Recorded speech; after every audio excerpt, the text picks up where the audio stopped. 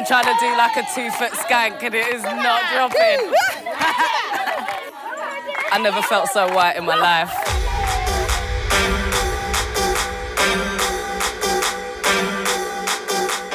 Amongst the Samburu tribes of northern Kenya, where the desert merges with the foothills of Mount Kenya, women have been living under a harsh patriarchal system for as long as they can remember.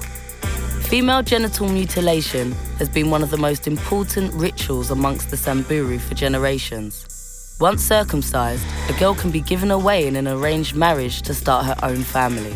This practice has seen girls as young as 12 get married to men old enough to be their grandfathers.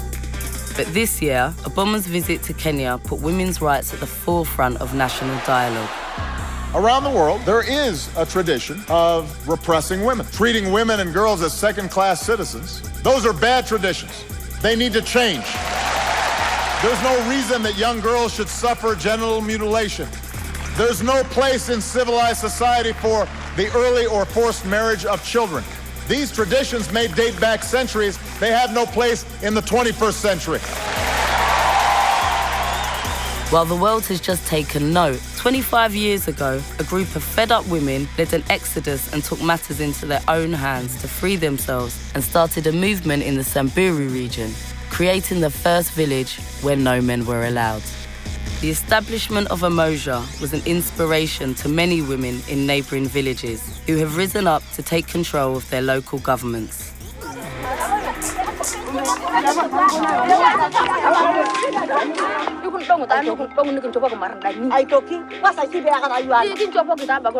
So we travelled to Kenya to road trip through the Samburu district and see what life is like in a matriarchal society.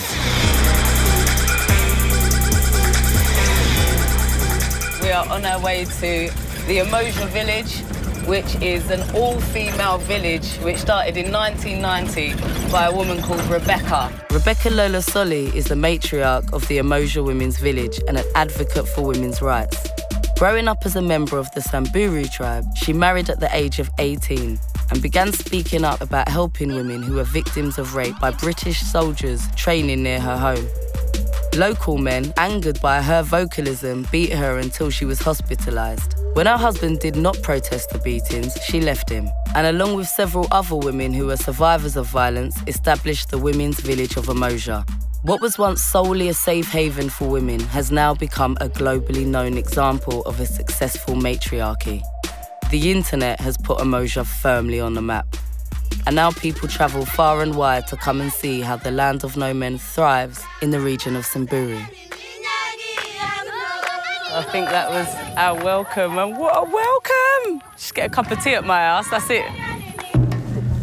So far it's super nice, everything seems really idyllic. Did you see the welcome though? Oh my gosh. Every single one can sing as well. Every single one of them ladies can sing. So we're about to have a sit-down chat with Rebecca, and hopefully she's gonna explain to me how Umoja came to be, the pros and cons of living in an all-female society, and just shed some light what life is like here in Umoja village. Hi, Rebecca.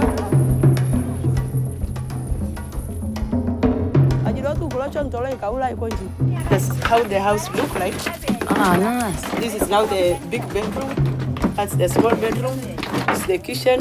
This is our sitting room. Amazing. It smells so good. And do the women do all the renovations and yes, build all the houses? Build all the houses. Let me just tell you how we started. As a Samburu woman, you have no right. If the husband wants to kill you, he have a right to kill you anytime, because you are like a property. And in the Samburu culture, have you ever heard of a woman village? So they say we have to destroy this village. We say we are not going to move.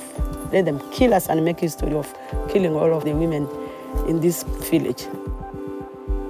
We decided to do small business, selling our jewelry on the road. When tourists are passing, we welcome them and they buy our things when we are here. When we started selling, we found the men beat the women and they take away the money. Do you think the men felt threatened by they do. women being able to make their own money? They do. With the ability to generate income, the women of Umoja have found independence. So every morning we have to come and display our things. This is what we depend on. Yeah. This is our living. Which one did you make? Really?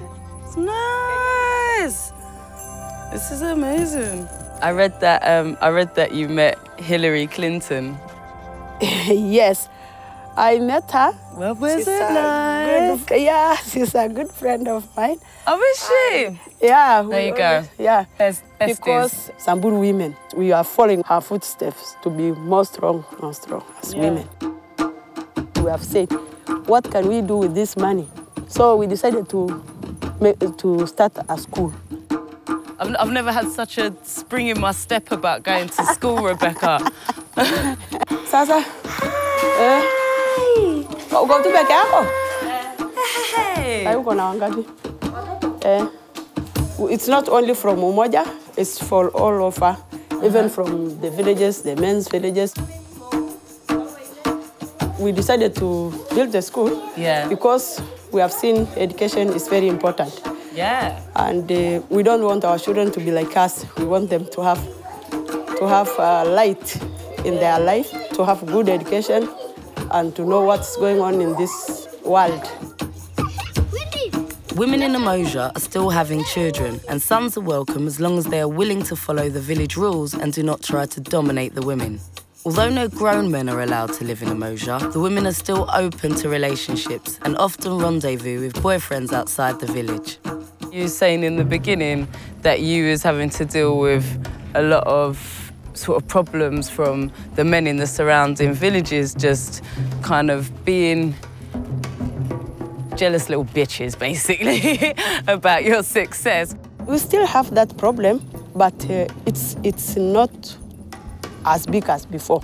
They say I'm bringing a bad culture to them, but I know one day, one time, they will not cut these girls again. Angry husbands occasionally come to Umoja searching for their wives. The women of the village stay up all night in shifts to protect each other. The veteran women live side by side with the younger refugees who have recently fled to Umoja to escape the cultural rituals still prevalent in their communities.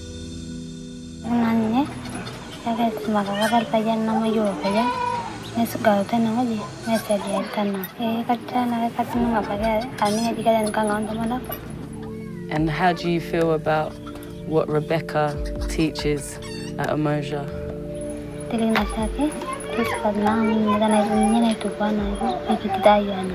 Would you want to find a husband one day and have kids? Me neither. So whilst you might think that Umoja's demographic would mainly be older women, it is also home to many young women who have sworn off men completely. So it doesn't seem like there's an awful lot to do to pass the time in Umoja village, but the huts that the ladies make need constant maintenance. So I'm about to go and literally get my hands dirty in cow shit.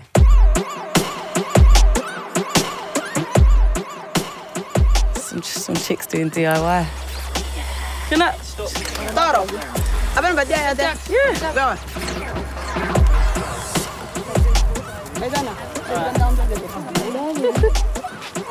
And I'm like, that's my work, just that.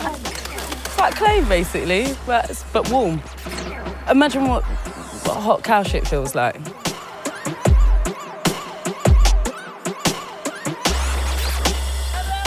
We come, we've seen, we bought beads, and we're out. Thanks, ladies. Yeah.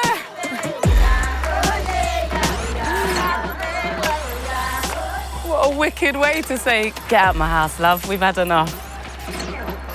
I'm filled with joy and love and a little bit of cow dung.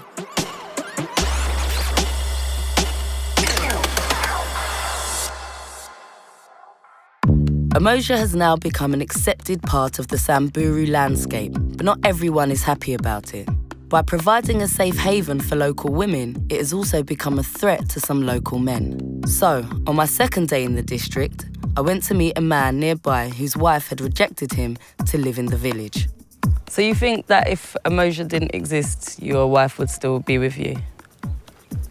자기 밑에 좀 바피 내가 바라본 거 하나 밖에 여기다가 죽니 내려다가 양물이네 뭐 알아보나 본자 일나 저기 좀 나와 가자 아바이런도 못노 난 뒤에 바로 그러는 거나 나가르니 난도 좀 아주 마요 말누구는 또 가면 잘 먹는 Oh, well, that's good to hear for you. All is not lost. You can get another wife.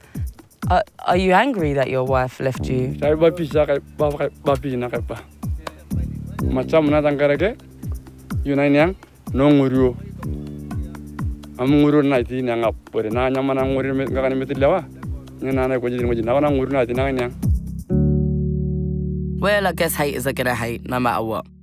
Yesterday we went to go and visit Umoja, an all-female village where no men are allowed.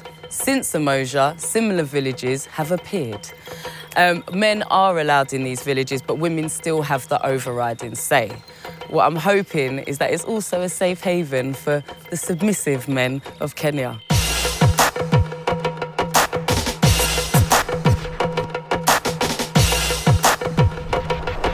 Just to be clear, we've got Rebecca's blessing because these villages are kind of the trickle down from Umoja, and so we can't do any of this without her say-so. As the leader of Umoja, Rebecca dictates who is allowed in and out of the wider community.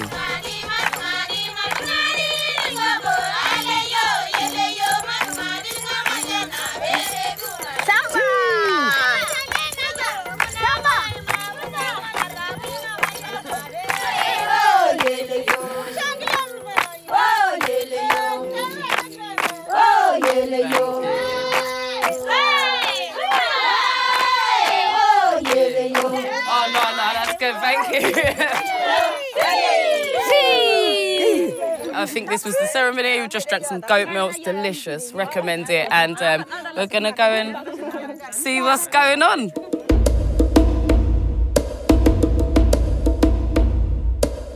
So a big part of how these villages survive is on tourism, which means when you come, you better buy some beads. Such a shame. So many beads, so many beads. As you can see, another tourist truck has come and we've been upstaged by some Germans. Fair enough, they're buying beads. We're going to speak with the chair lady of Nachami. Hi. Oh, I'm good, thank you. There's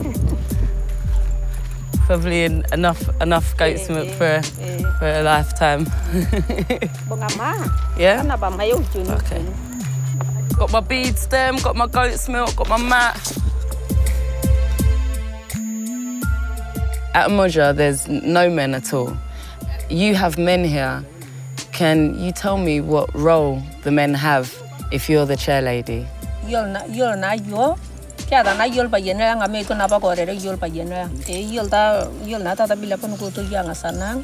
the husbands are here, but who has the overriding say?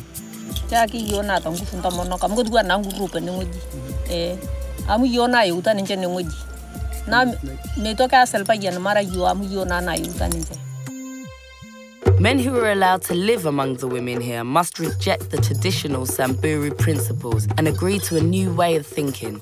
It was time to speak to an enlightened man who chose to live in Nashami. Hello. Hi. Hi. I'm Michelle. I'm Ebo. Ebo, nice to meet you, Ebo. Yeah. And do you live here? Yeah, I live here. Yeah? Yeah. Have you got a wife? Yeah. I'll only marry one wife. Mainly because if you marry 4 wives, you'll have 4 problems. Yeah. I don't want me to be more greater than her, you know? Yeah. We want just to do the same. In the work, we'll work the same. It's quite a modern way of thinking, right? Yeah. Quite a modern man, Ibo. It's true. Yeah. So we need trailblazers like you, guys like you out there, letting other guys know, like, hey, this makes sense, man. Yeah. What Nashami showed me is that the message of equality is spreading to younger generations. You know the meaning of Nashami? No, tell me. Love. Love. Yeah, so we love each other.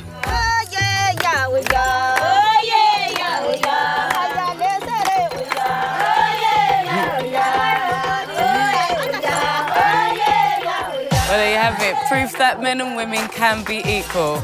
Unfortunately, it's all the way in bloody Africa, though. See you later.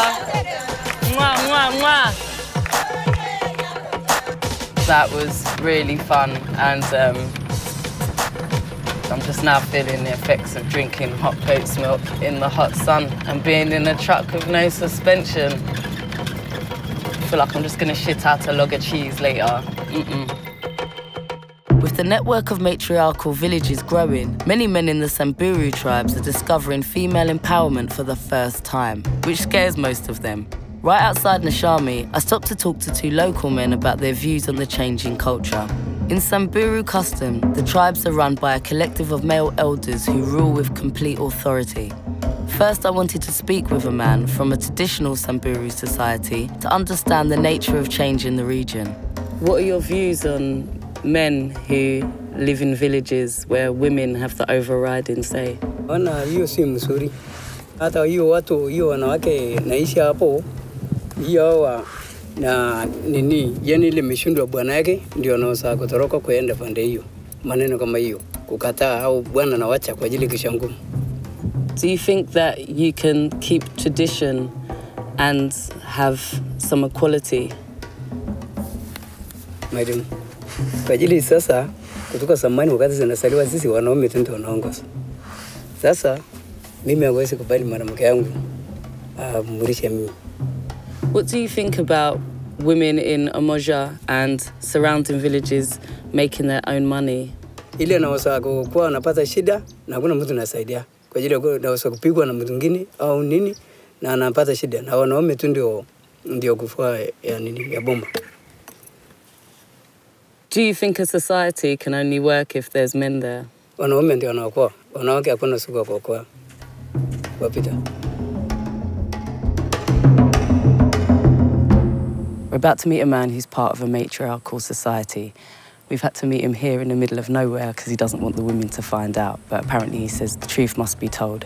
So we're going to get to find out how he thinks that this has affected tradition. Can you tell me what life is like living in an all-female village? Lazima kila kitu uwe sawa. Every village I've been to and all the women I've spoken to, all of them across the board agree that they would like female circumcision to stop. Samburu inaenda kweli hawezi isha. Sitaki kudanganya kwa sababu inaenda na kwa sababu sema mambo kusemekana wasichana hapana tayarishwa. Kuna wakati tuseme sasa mimi bibi yangu ametayarishwa. Siwezi kusema uongo.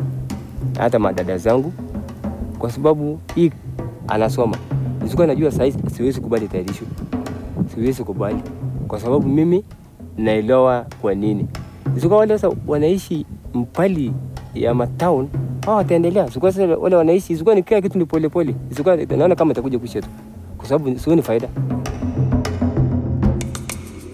Although female genital mutilation is banned in the country, over 80% of Samburu brides still undergo the procedure. As villages such as Umoja start to outlaw this practice, hope of eradicating female circumcision spreads throughout northern Kenya. On our third day, we hope to get more insight on the matter. This is Sulpa village, which seems to be part of the matriarchal wave that has sprung from Umoja. It's a pretty nice way to be greeted.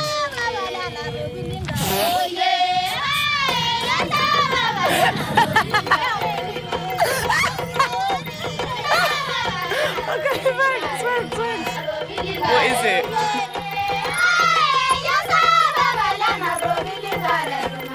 We are very happy to see you, and you are most welcome to our village. Marianne, the chair lady here, has created a matriarchal village similar to Nashami, except here the gender roles are differentiated. The men carry out the physical labour while the women make the rules. I started from Umoja. Right. And then I stayed in Umoja for almost 4 years.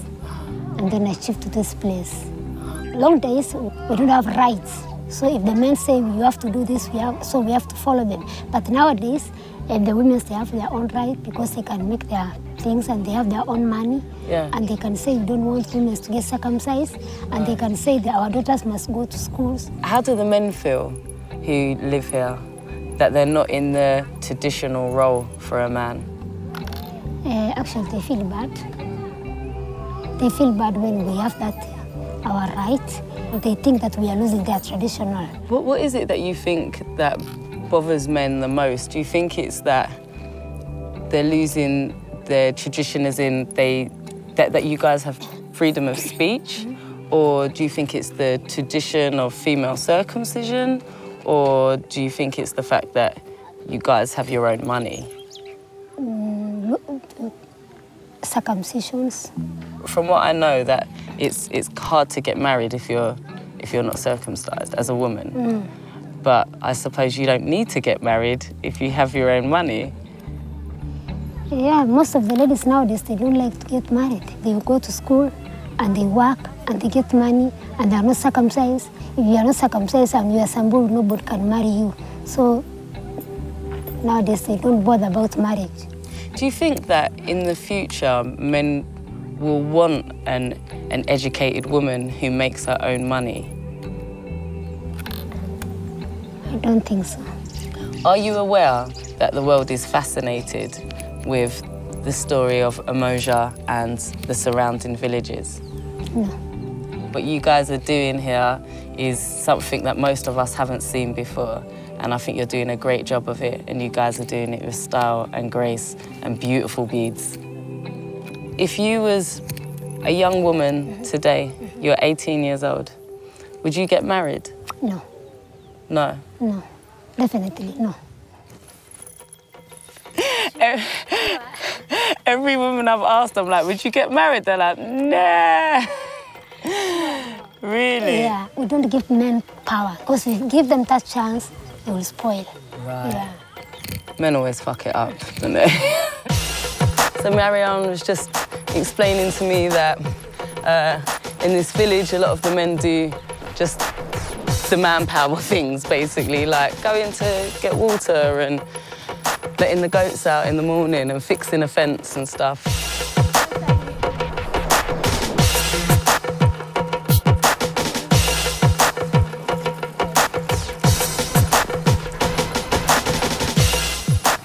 How do you enjoy this place?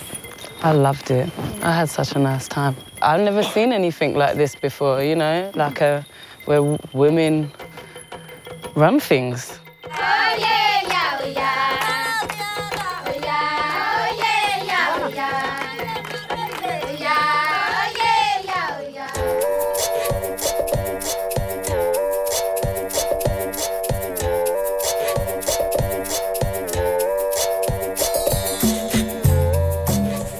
We're here at our final matriarchal village called Nagida.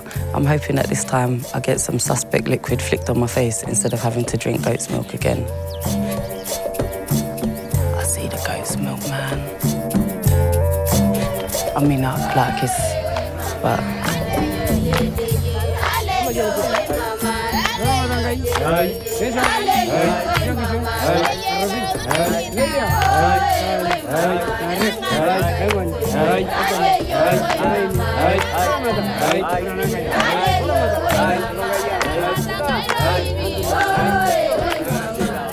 A show-a-ling. A show-a-ling. A show-a-ling. Right. Yes. A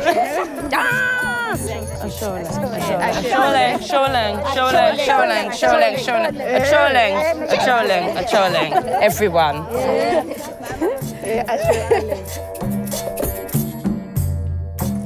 Can I just say that was my kind of welcome? Short, sweet, bit of goat's milk on the forehead, bang that out nice and quick, we're done. I couldn't leave Samburu without asking these ladies one last burning question. I wanted to ask, because I've been travelling to all these different villages, I have the worst periods, and they last for like 8 days. Is there like 1 week where everyone's like, it's coming? my period's coming.